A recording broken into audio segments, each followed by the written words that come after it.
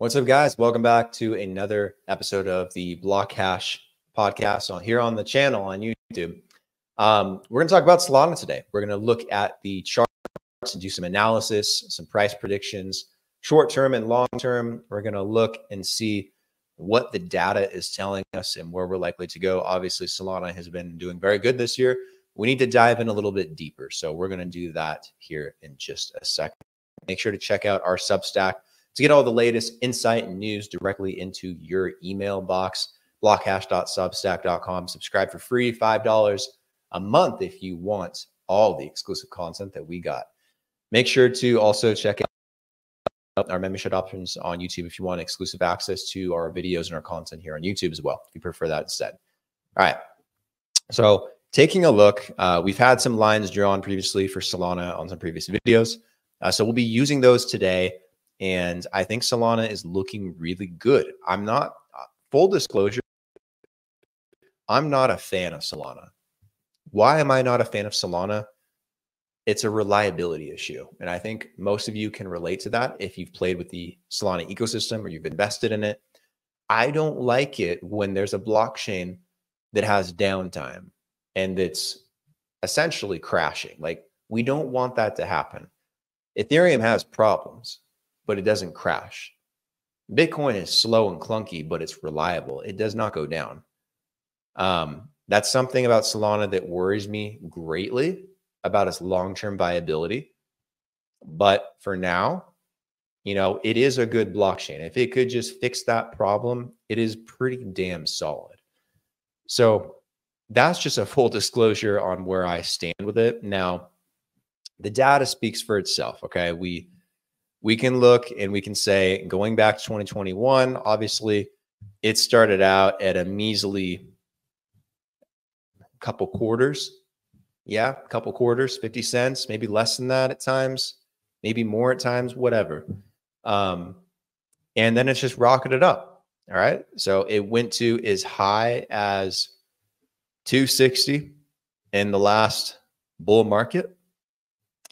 It got as low is like $9, $10 in this bear market here between 2022 and late 2023, early 2024, whenever you want to say that it started. This bull market didn't really officially start until we got into October, November of 2023. Then I think it became a bit more noticeable. But you can see the incline and the change up in the price action. And I think that's, you know, something that's quite notable across the market. But I drew these last time.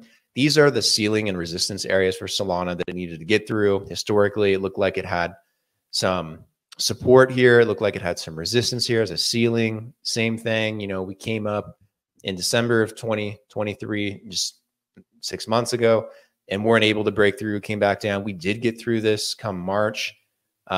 We went all the way up to our second ceiling on the dot, guys. Look at that. It's beautiful.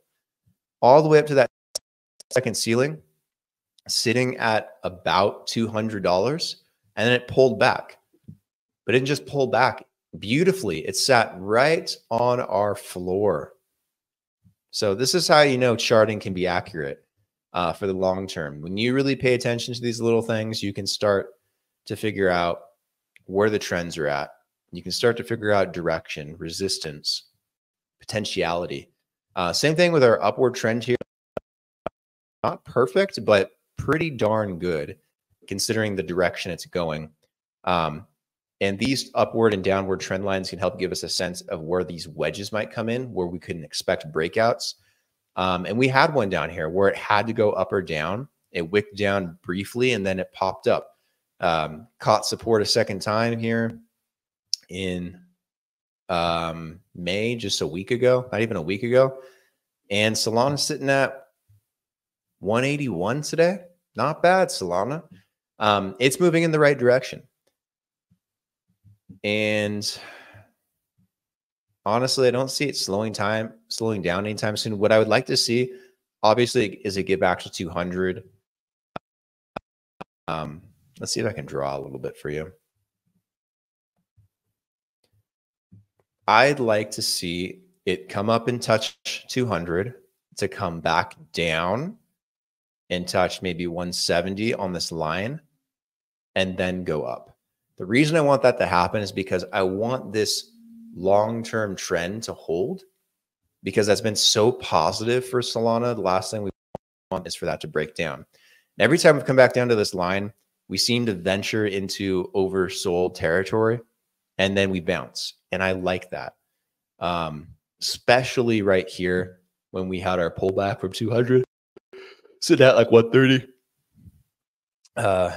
Yeah, 130-ish, 125-ish, 120. Hit oversold, immediately popped. Hit it again, immediately popped. Hit it briefly on the upward trend line, popped immediately.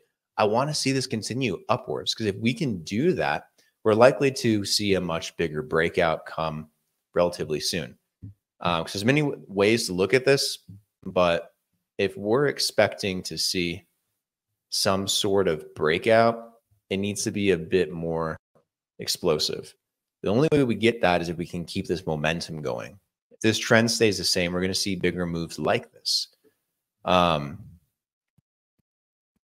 Likely where we come up, down, break out to the top level, down, maybe we go sideways for a bit, and then late this year, pop again, all-time highs, really rocketing up early 2025. That's a great scenario right there. What we don't want to happen is see this come down and fiddle around, not be able to get out of this wedge, and then we break down again for Solana, and then now we're kind of in this sideways funnel that could last a very long time. All right, we don't want that scenario. We want it to tap, tap, pop out, run as much as possible, tap this, tap, and then stay in this funnel if you want, but eventually break out. That's our path forward for Solana, in my opinion. You know, I think if we can do that, which it looks like we're aiming to do it by the end of the year, we should be able to test our all-time high again. Could we do it sooner? Absolutely. We could do it way sooner. I mean, we had this massive pop just in late February, early March of this year. So who knows where we are by the end of the year. But I'm a fan of taking things slow and stair-stepping our way to success like it has been, because when you just ballistically go up like it has in the past, it's not sustainable. This is a bit more sustainable in price. Like, we have a lot of floors, a lot of resistance to fall back on. We're above the moving averages a majority of the time. You know, if we fall down below them, it's brief. You know, again, zooming back in here, look how well it rides the moving average. Like, that's such a good indication of a bull market. When you flip that 1 in 200, especially the 20 and the 50, and you just nonstop hold that all the way up, you know, you can, when you look at these moving averages, you could say a good portion of the time, it will be above the 50. So every 50 days, the likelihood that it's above this is good. In 50 days, the likelihood we're above 53 is good. All right. If this comes up, you know, then we're looking better and better. It's just a good sign when you're trying to look at price and make some predictions for yourself when you're investing. It's moving in the right direction, versus when you're in a bear market, you're below those moving averages a majority of the time. And that's what we saw, but we're clearly staying above it. We're definitely in a bull market. We just don't want this to run out of juice. All right. Because we want it to either hang out up here or pop and go to new highs. Now, in the short term, I think by the end of the year, we will 100% be through $260. And that's going to be a very nice, from where we are today, at least 51 to 52% gain. Now, where are we going in the long term? Great question. Well, we only have 3 years or so of chart history, so I can't really tell you what we're going to do. It just looks like a giant soup bowl. All right, because we could come up here and then Solana could have all these failures and it could just run back to zero and stay here for until 2028. Entirely possible. But best case scenario, we get through those levels and we move higher. If we have anything that was similar to what we saw from January 2021 to its all-time high, where we went 1,200%, how do we go 1,200% from where we are today? How do we do that quickly? I mean, if we look, it's tough, man. Let's say from our all-time high, all right? 100% would be equivalent in size, but 1,200%? Yeah, I don't know if we're going 1,200% anytime soon.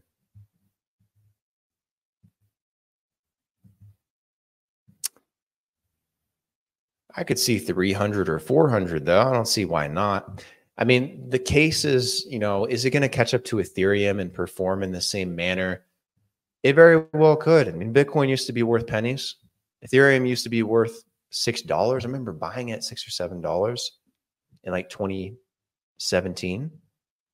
Definitely. Yeah, 2017. Again, who knows where the prices go on this stuff, guys? I just want to show you what I'm seeing. It looks good. I like the fact that it broke support. It showed and acknowledged the ceiling. It acknowledged the floor. That means we have strong areas to look at for resistance. The upward trend line seems to be going good. But that's all I have on Solana for today. Just be wary. Keep an eye on the RSI and the MACD. That'll give you a good idea on direction of trend as well. It doesn't seem to stay in oversold territory for very long. It does tend to get very overbought though. So know that when it gets overbought, it's probably going to correct hard, at least in the short term. We're not there yet. We're somewhere in the middle. But I'm excited to see where Solana goes. I think it's a good ecosystem. I think there's great application for it, especially in the gaming space, DApp space, DeFi space. Much cheaper than Ethereum, much faster. A lot of perks building on Solana these days. I just don't like that it has downtime. Worries me. But other than that, that's what I think. I'm saying 260 end of the year. Long term, $400, $500 maybe in 2025. I don't know. Next bull market, we'll see. That's my 2 cents. Let me know what you guys think in the comment section on Solana and Sol. Make sure to share with a friend and like the video and to subscribe if you haven't already. If you have, thank you so much. And I'll see you on the next video. Cheers.